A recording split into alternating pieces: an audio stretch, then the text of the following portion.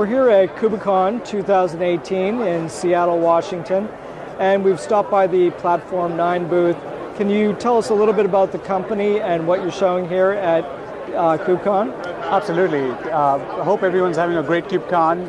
Platform9 makes it easy to run hybrid clouds. It is a SaaS-based management approach to running open source cloud frameworks like Kubernetes and OpenStack that runs on any infrastructure of our enterprise's choice. So we provide a SaaS-based management platform that they can use to transform any existing infrastructure or public cloud environments into a hybrid cloud environment very quickly and easily.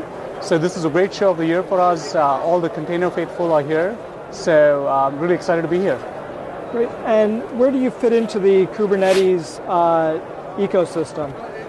So we provide, our flagship product is a managed Kubernetes offering that gives you an enterprise class Kubernetes platform that just works. So the idea is that you can rely on this to be fully scalable to your needs as you grow your usage of containers at large enterprises. So the idea is that we provide the Kubernetes platform and the support and lifecycle management behind it, and you just need to bring your own infrastructure that you want to manage, whether that is on-premises or the public clouds, and transform that into a platform for cloud-native application development. And what would you say that there are the specific Kubernetes problems that you solve? Yeah, we're doing a survey at the show. We do the survey every year at KubeCon. Last year in Austin, we ran a survey, and the results are on our website, but you can see that about 80% of the people at KubeCon in Austin said that they were really concerned about the complexity, the operational complexity of running Kubernetes. And if you talk to the people at the show, you broadly see two types of companies. You'll see companies that are starting to dabble with Kubernetes and are maybe running small Kubernetes clusters and are starting to experiment with it. But then you see the companies that have really started to run this at scale and have really internalized cloud native as a core way of building next generation applications. And if you talk to them, you'll see that one of the key things that they're concerned about is how can they run and support hundreds or thousands of developers that are building a wide range of applications that need to be run on premises or in the public cloud, need to be infrastructure agnostic, need to be cloud agnostic, can't depend excessively on either on-prem infrastructure or any particular public cloud provider. And so that is where we really see a lot of the conversations trending to this year compared to last year.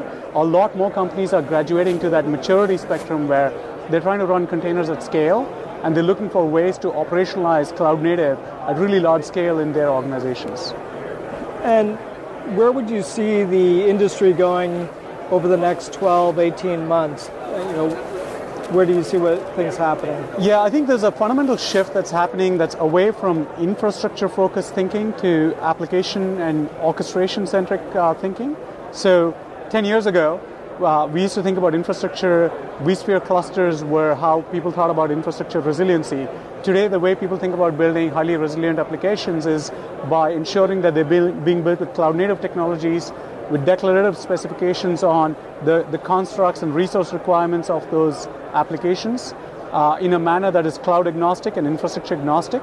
So we're seeing really the shift away from infrastructure-centric ways of talking about applications and infrastructure to really having that intelligence and policy at the application layer. And we think that containers and cloud native is at the core of that transition from infrastructure to application development, and that's going to continue. So you're going to see a lot more focus on observability in terms of tracing of modern, complex, distributed microservices, in terms of service meshes that help you build these microservices and run them on-prem or in a hybrid context or in a multi-cloud context. So we see that being the major themes of the next 3 years. Great. And would it be possible for us to take a look at the product, maybe a demo? Absolutely, let's do a demo. Great. So what are we going to take a look at? So I'm going to show you a live environment running Platform9 that is managing environments from the public cloud to on-premises regions using Kubernetes and cloud-native applications running in Kubernetes. Sounds great. The idea here is that this is a Kubernetes dashboard, as I showed you. This is a live environment. You can see it's running. You can choose to manage many different environments with a single pane with Platform9. There's Azure environments, Google Cloud environments, on-prem and VMware or KVM environments that you can manage. And obviously, you probably know well, we have a comprehensive OpenStack product that you're probably well aware of. Let's focus on Kubernetes for this demo. The idea is that you can bring your on-prem nodes or register public cloud providers, and you can deploy clusters very easily using the Platform9 management plane. And those nodes are running, in this case, there's 3 clusters that are running, one cluster running on-prem, one cluster running on Amazon Web Services, another cluster running on Azure. And I'll show you how easy it is to provision a new cluster. So I'm going to go and use an Amazon credentials that I have. I'm going to call this a demo cluster. Let's use one of the Amazon regions. I'm going to say use the US East 2 region.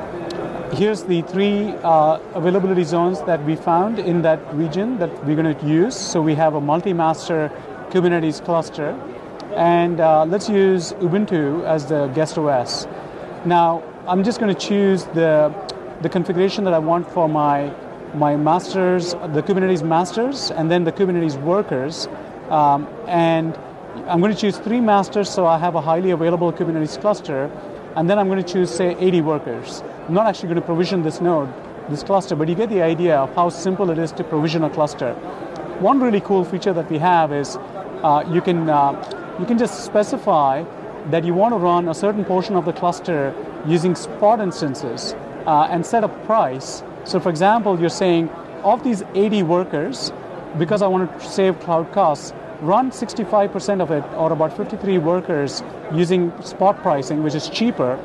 And for a C3-4X large worker node on that Amazon region, we're willing to pay up to this price per VM hour. So Platform9's managed Kubernetes product will automatically ensure that if the price of spot workers is below 98 cents, it'll procure from the spot market, but up to 53 worker nodes coming from the spot market. But if and when price exceeds that, then your worker nodes are actually coming from your reserved or on-demand instances. So I'm not actually going to complete this screen, but you get the idea that with just a few clicks, you can deploy a new cluster. So let me show you how easy it is. Once you have your clusters provisioned, you can perform all of the Kubernetes operations, including provide access to your developers using Kubernetes role-based access control. And these could be coming from your Active Directory or single sign-on mechanism. People who are familiar with Kubernetes will recognize kubectl. Kubectl is a standard way of accessing and performing operations on Kubernetes. And here's how I was able to get in. The system authorized me, validated that I was a known user and that I had access to be able to go launch kubectl on this cluster. And I've been able to just get access to the Kubernetes command line in this cluster. So that's a super quick overview of how Platform9's managed Kubernetes product makes this easy to run and scale multi-cluster, enterprise-scale Kubernetes as a platform for microservices and cloud native in your organization. Great. Well, thanks for taking the time to speak with VMblog. I'm very happy to have been here. Thank you for having me.